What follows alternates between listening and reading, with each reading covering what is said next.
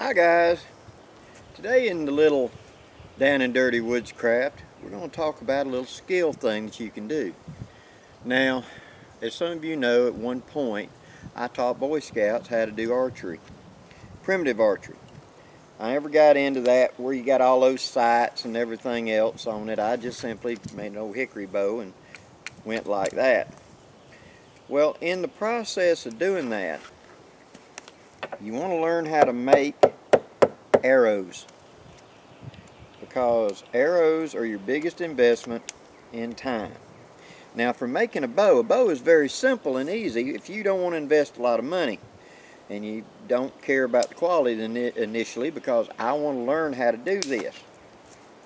Well, what I recommend you do is you go to a site on YouTube called Backyard Bower.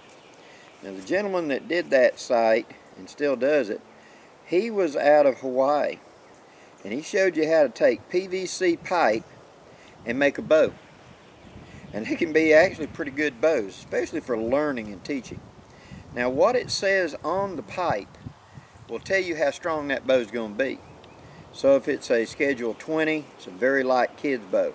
A 40 is a pretty good little target bow. A 60 or an 80 can be an actual hunting bow, because it'll generate enough power. But you want to get a bow and you want to start out and learn the skill. Well, that's a great way to do it, because you can make a bow very cheaply. All you need is a section of pipe, an oven mitt, and an eye of a stove to heat the PVC pipe up and squeeze it flat and shape it. And he goes step by step showing you how to do that. It's a great place to go learn how to make a bow. But for today's tip and trick, sorry about the wind, it's going to be how to make you some practice arrows. Now, one of my favorite ways to teach bow and arrow, and the way I learned to do bow and arrow, was what was called stump shooting. I'm an instinctive shooter. I was not a target shooter. I was interested in learning a way to hunt.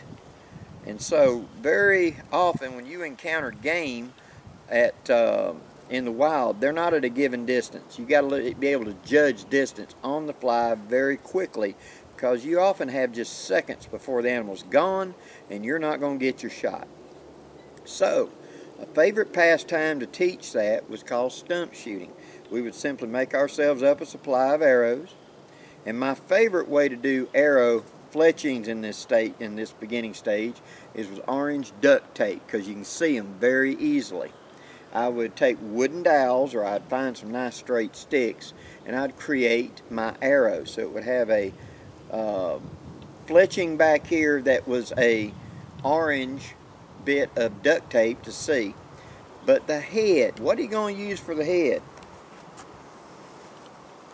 Empty 38 special brass works good as a blunt tip to wiggle up, whittle it a little bit, add a little drop of super glue, and create a blunt, fat, flat end. Now, that tip can be used in hunting as well for shooting small game such as squirrels, small rabbits, stuff like that, because the blunt impact does the damage. And you don't really want a pointed arrow, it just goes through them. So I want to hit them, thump, and that'll do the damage and take care of them. So it can also be used for small game hunting. But it's great for going along and saying, okay, how far is that pine cone? Shoot the pine cone, pick up the arrow. That stump, shunk. That knot on that tree, shunk. And you do a woods walk and you can pick out random targets at various ranges. That's how you learn to stump shoot. And that's how I learned to be a reaction shooter to hunt small game and things like that.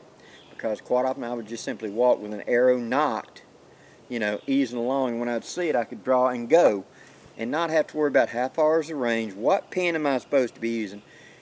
That's good when you're doing out of a deer stand and you're hunting deer and you've already figured out that tree's at 25 yards and whatever, and I understand that.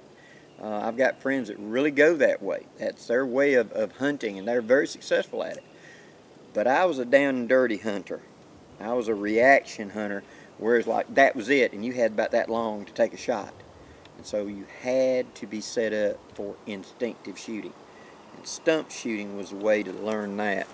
Like I said, a 38 special put onto the end of a straight dowel. You can buy them at the hardware store to make your arrows out of. The knock on the other end can simply be a notch, or you can actually go get tips and put them on the end. And then for cheap fletchings, I just used duct tape. And that made a blunt arrow that I could practice with. Hope this gives you some ideas, guys. If you liked it, please hit the like, share, and subscribe button for me. I'd appreciate it. Until next time, I'm Blackie, wishing you safe journeys. Have a great day, guys.